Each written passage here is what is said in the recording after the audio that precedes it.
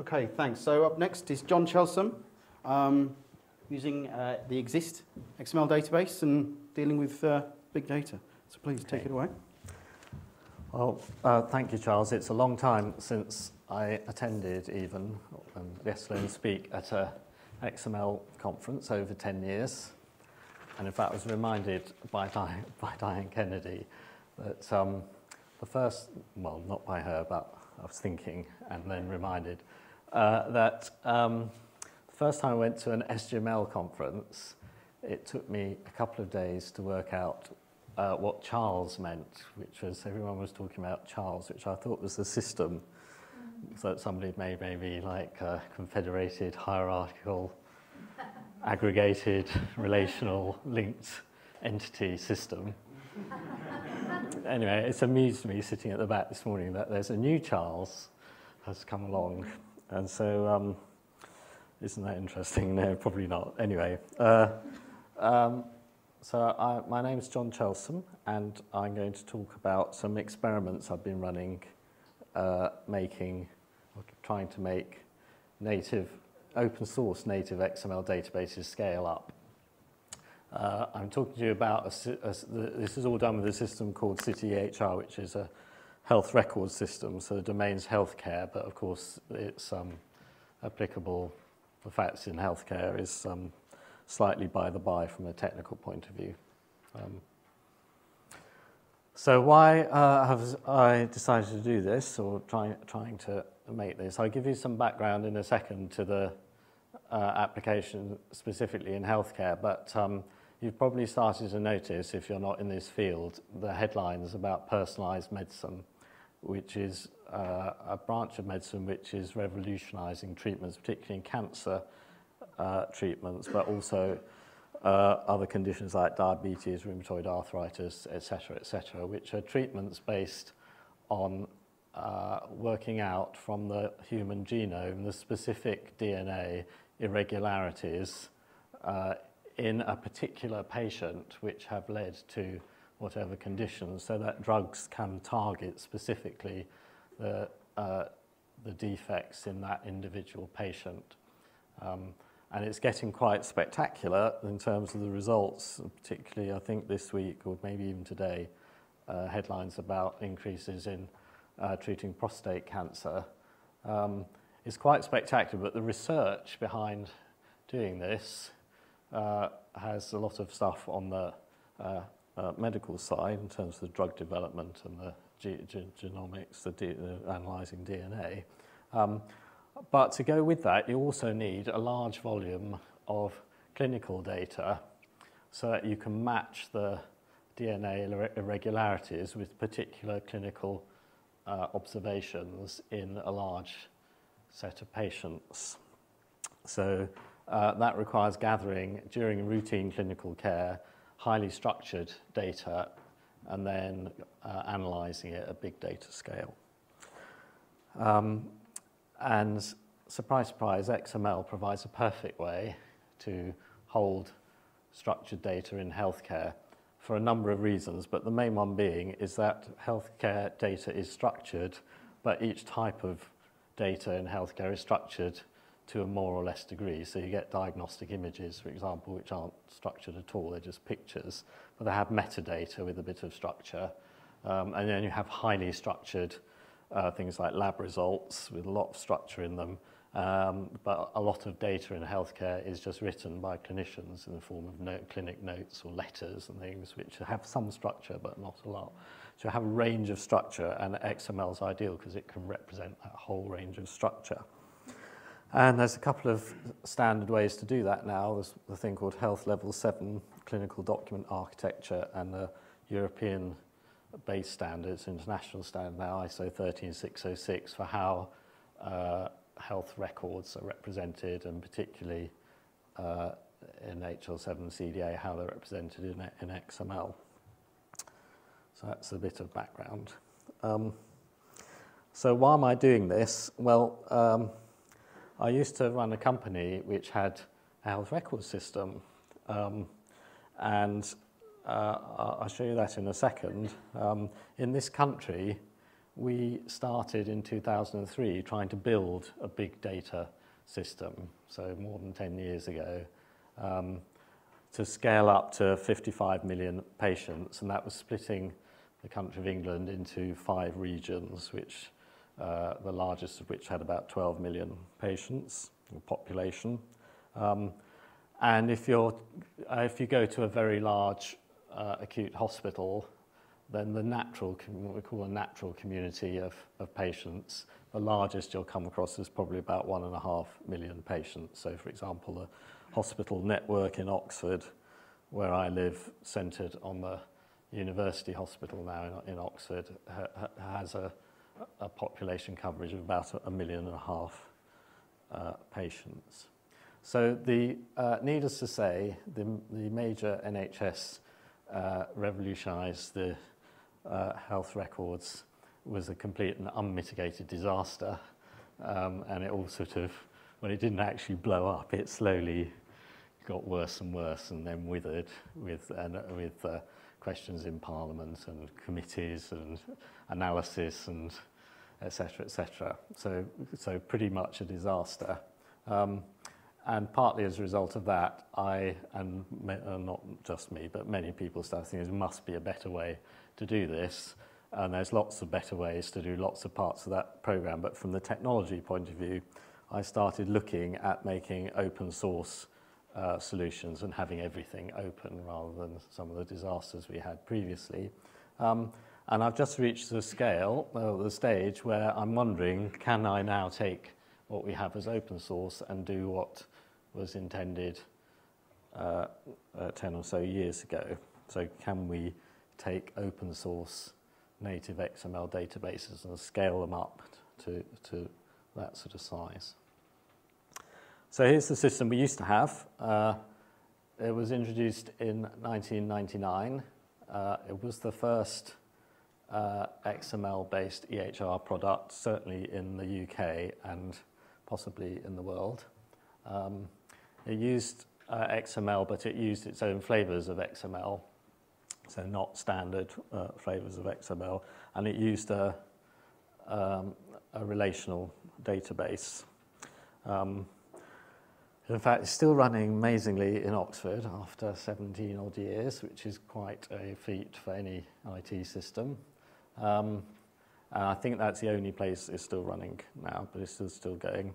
In 2003, it was chosen to be the sort of underpinning clinical system for this disastrous IT project across England. So one of the interesting things that we did at the start of that was to ramp this thing up, which had previously, it was running in Oxford, so running with potentially 1.5 million patients, and see if it scaled up to 55 million. And to do that, in-piled BT and Logica CMG as systems integrators and armies of people from Oracle and Sun Microsystems, as they were, separate companies, and started building a massive clustered Oracle database with hardware accelerators for Java. I didn't until then even know such things existed, and trying to get this thing as big as possible.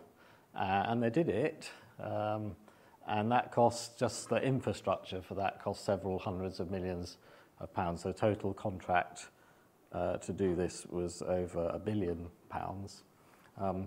So they spent hundreds of millions on just the infrastructure, so the hardware and the kit to get this going. So if we take that, come back to this in a minute, at the bottom there, infrastructure cost was more than £5 per patient to make this thing.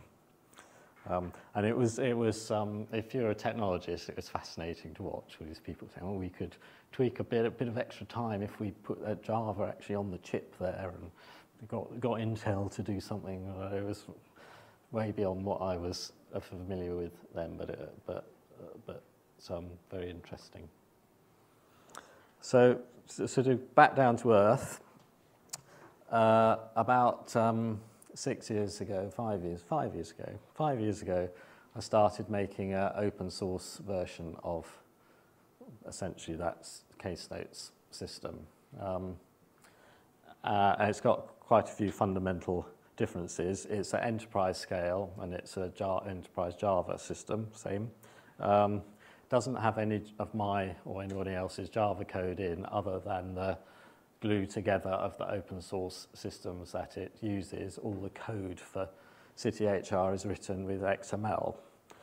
It's a XRX application, uses XForms, RESTful calls, APIs, and XQuery for the database. So it's a bit of glue using XML and XSRT and all the things that are there, sitting on top of a collection of open source components, including, most notably today, the exist native XML database and Orbian Forms, which is a XForms and XML pipeline processing platform.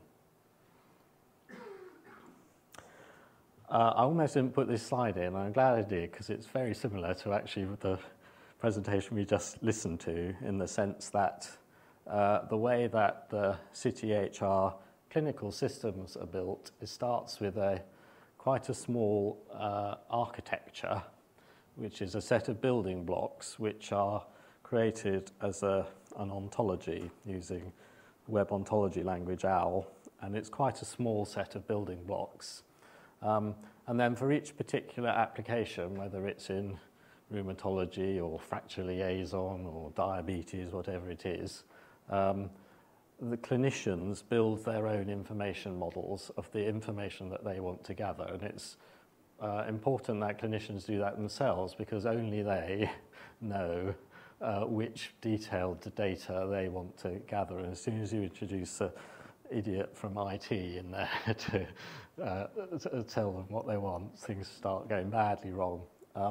But of course, well, actually I say of course, initially I was all for giving clinicians a copy of Protégé, which is an open source ontology editor, and letting them let rip on building their own models. And the experiment to do that at Chelsom Westminster Hospital lasted less than a morning of somebody's MSc project. So a 3-month project. After the first morning, we concluded this would never be possible. So we built lots of tools to do that. And again, this is XML to the rescue, because you can build your tools in virtually anything. So we built them in OpenOffice. You could have presumably done it in Microsoft Office, and various graphing packages, a thing called YED, which will draw nice graphs.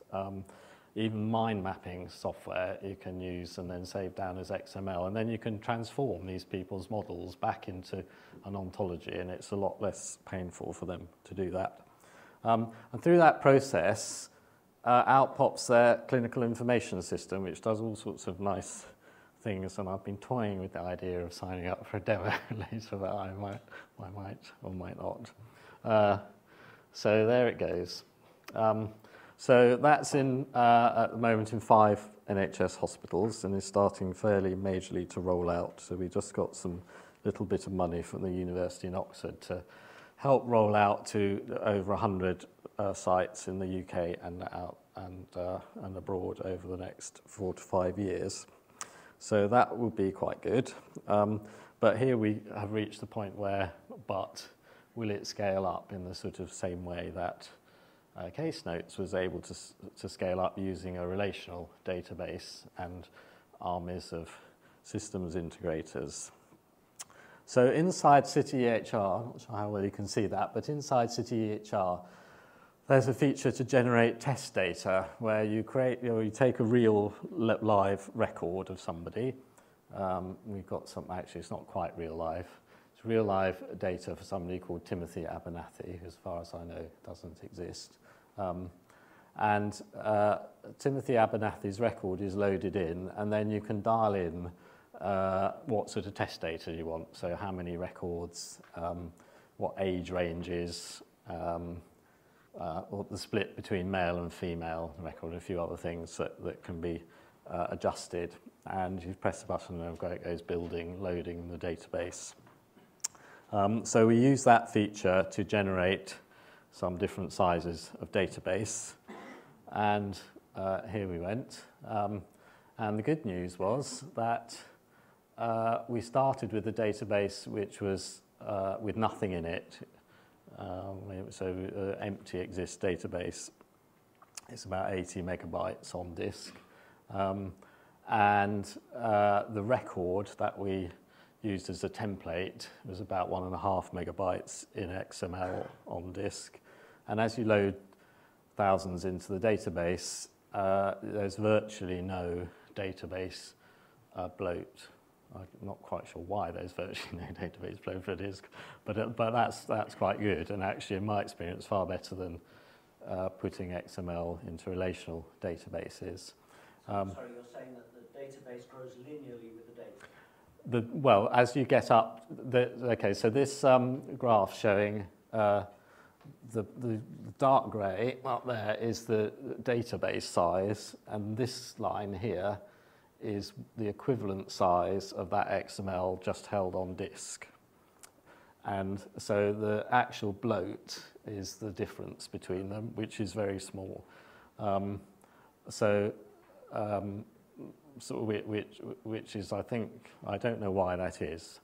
I'll come back to this in conclusions, actually. A fair number of things I say might sound a bit, what's the polite word, naive. I was going to say idiotic, but I shan't call myself an idiot. But I don't know why that is, and I haven't investigated why that is, but it's pleasing.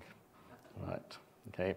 So assuming we did that and kept going, I was slightly constrained by having no funding for this. So in theory, we could take that, if we could extrapolate that, 1 million patients would be 1.5 terabytes. So I've, at my disposal, got only a couple of terabytes overall, so I can't get up to that stage yet. But so these results are up to 20,000 patients. Okay. So as we load those in, we're indexing them in Exist, and this is what the index configuration looks like. And we're using just a couple of indexes. So there's a full text index, which is based on Lucene, which is Lucene, Apache Lucene, which is here.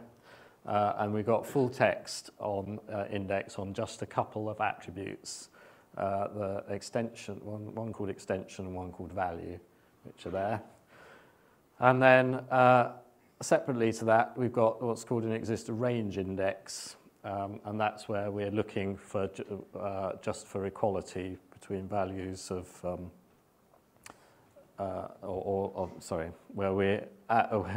where we're running queries which are just using normal XQuery comparators rather than any full text query on this, but that range index is on the same two attributes.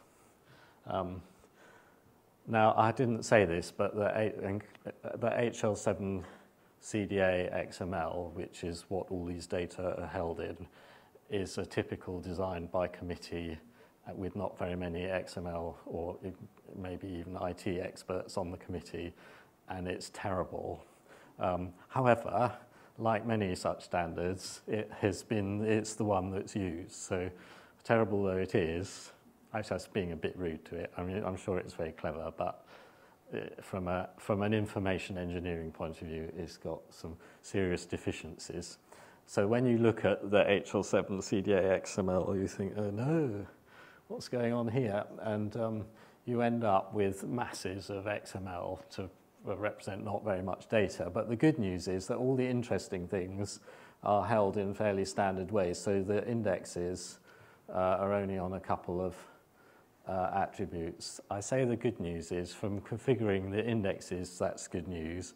However, from a data retrieval point of view, it's probably not such good news because your indexes get pretty big, as in you don't have a lot of differentiation between, you know, we only got 4 indexes in there and they're basically on the same 2 attributes.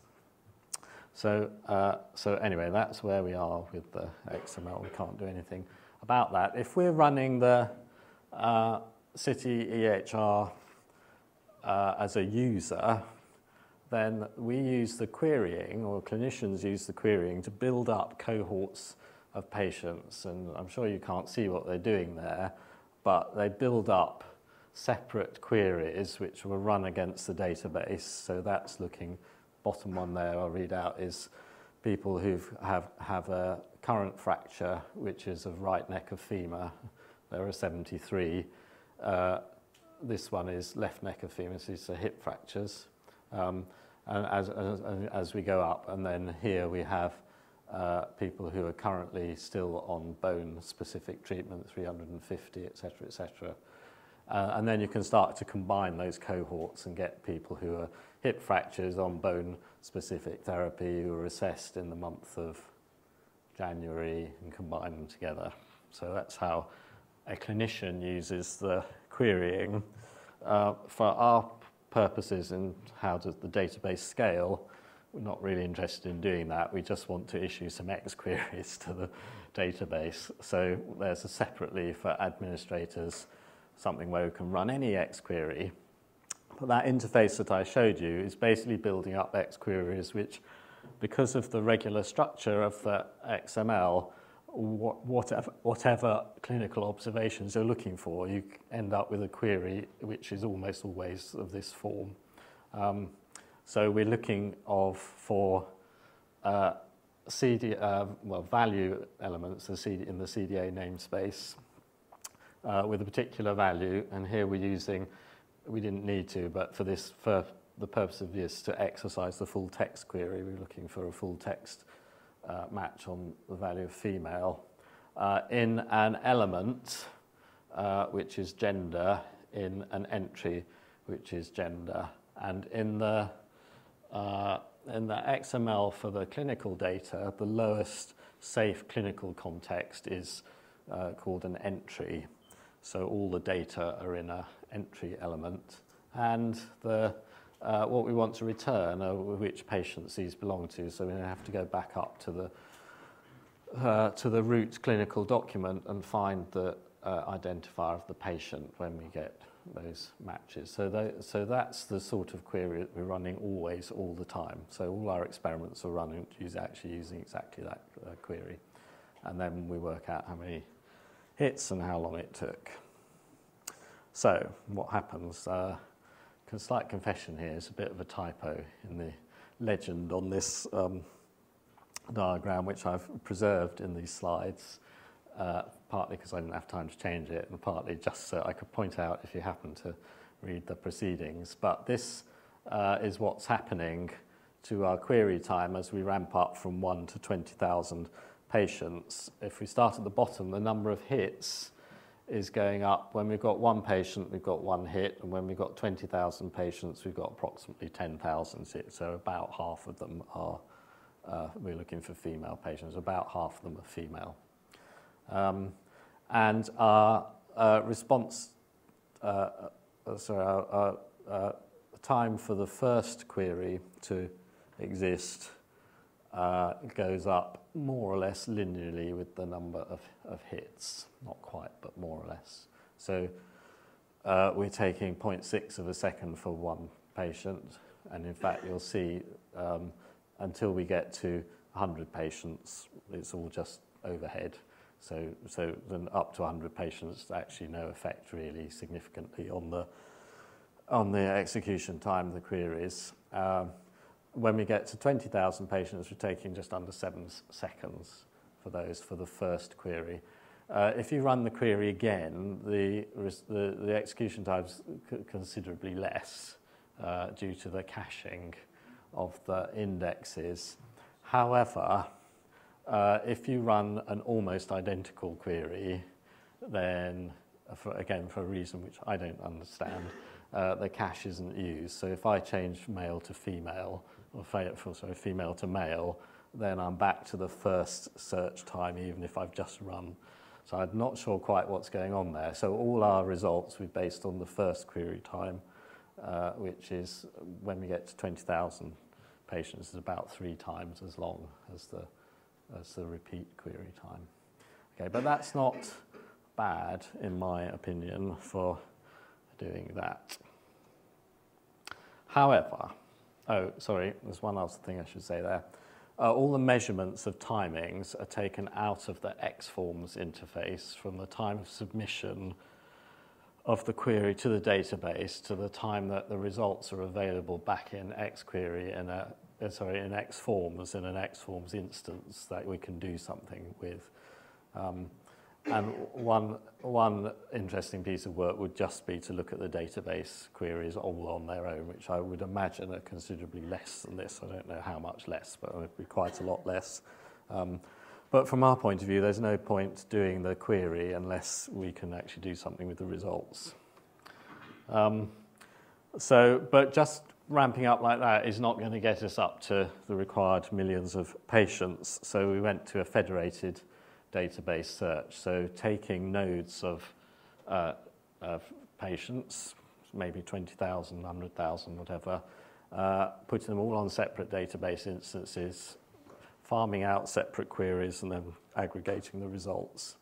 So we did that just as an experiment on how to do this with nodes of 1,000 patients, so very small. And the first thing we did was we set up 5 databases and run each one individually from the same hub just to make sure they're all working, and those are the results there, which are sort of more or less the same what we were expecting.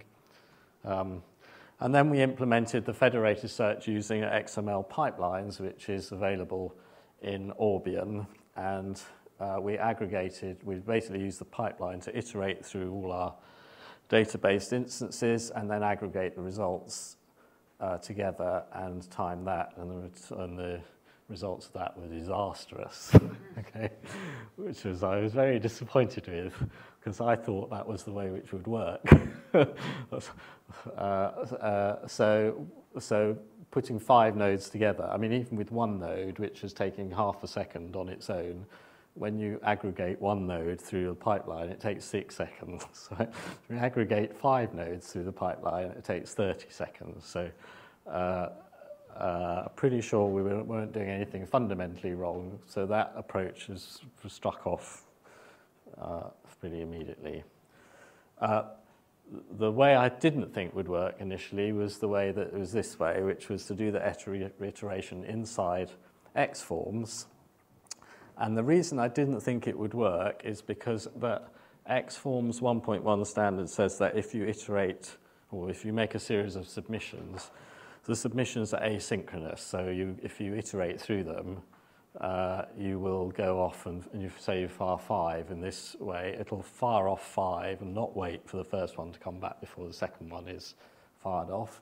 However, Orbion, the version I was using, doesn't do that. It fires them off synchronously. So I was expecting that if one node took half a second, that 5 nodes would take 1.5 seconds.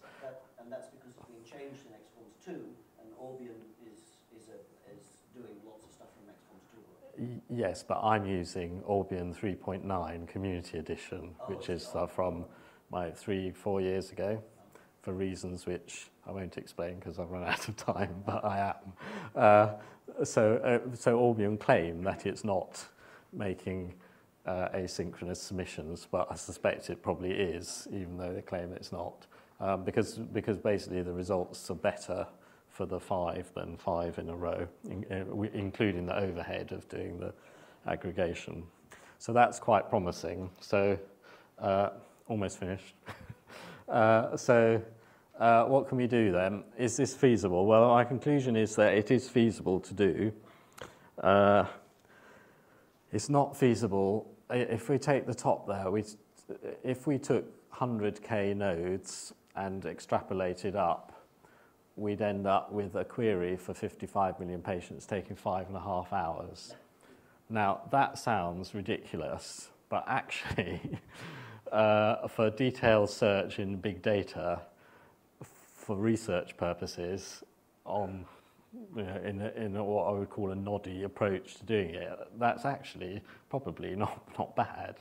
So with a starting point of 5.5 hours, you could probably get that down quite considerably, and that's with a fairly naive approach. So I think that's actually feasible, or certainly not out of the ballpark.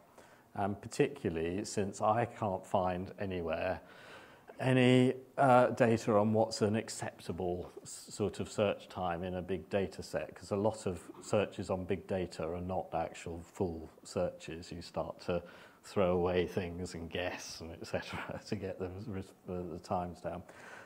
What we're actually looking at is actually not 100K nodes, but 20K nodes. I can run 5 20K nodes even on that machine here. And on a slightly better machine, I can, on £1,000 worth of hardware, I can run an aggregated 100K node and get 6 seconds out of it. And if you ramp that up, that's actually pretty reasonable.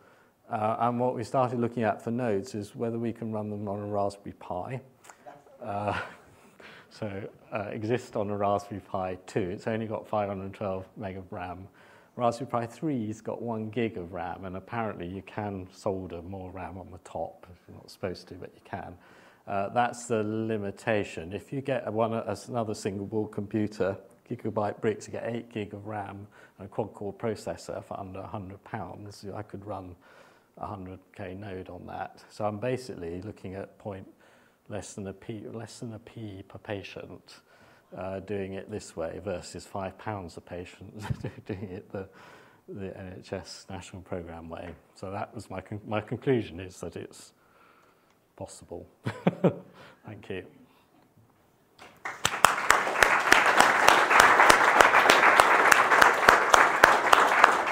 Absolutely fantastic. Thank you, John. Yeah. I also like the sound of loads of Raspberry Pis on the go with RAM RAM soldiered on the top, you I know. wonder how much heat they generate. You just put a fan, like a room fan, to keep them cool. So how big was the team building this system? The team, this is it. Just Yes. one person? Yes. There's quite a lot of interesting things about that, because You that... kept saying we, so Oh yeah, well I said there's me and a few hangers-on, but this experiment was me. That original system I showed you, we invested maybe in dollars about $10 million, and we had at the peak we had about 70 people working on that system as a product, and I've recreated something not entirely alone, but equivalent of probably a person per year in 5 years, something which does more, and we'll see whether it scales. And that's purely down to, well, second time around it's a bit easier, but the fact that you can glue technology together now, a lot of the stuff which 10 or 15 years ago you had to build yourself, you just get some open source component and glue it together and off it goes. So. Do we have any other questions? Adam? If I remember correctly, which I possibly don't, I think that inside the attributes that you're indexing, you have some quite complex strings, and you just want to match like parts of the value.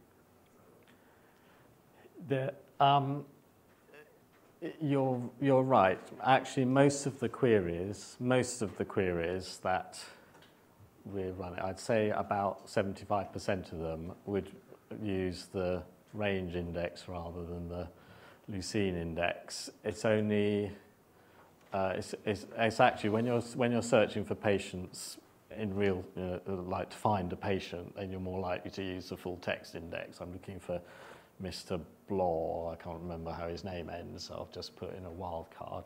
So most of them are using the range index. One of the things, thank you for asking, I thought you'd ask a question, but one of the things which I've deliberately not done is try and do anything clever with the database, because I just want to see whether it's feasible. So there's been no optimizing other than sensible setup with right amounts of memory and things. There's been no and posing sensible queries, but there's been no optimizing of the indexes. And there's been no database-specific features used other than sort of it's just out of the box. And I did that mainly because I wanted to show it was feasible without trying to do anything, it's feasible the dumb way, if you like, without doing anything too sophisticated. Okay. Any other questions? Okay. Thank you, John.